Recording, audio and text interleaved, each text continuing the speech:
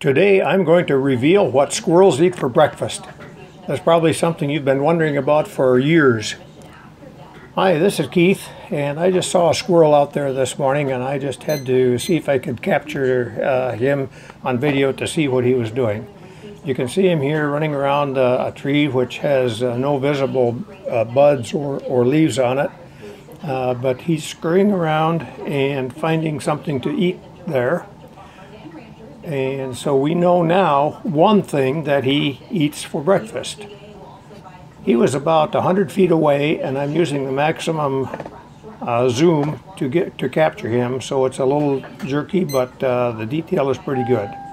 I'd really like you to subscribe to my channel on YouTube. That's the only request I have. Thanks for watching. Goodbye.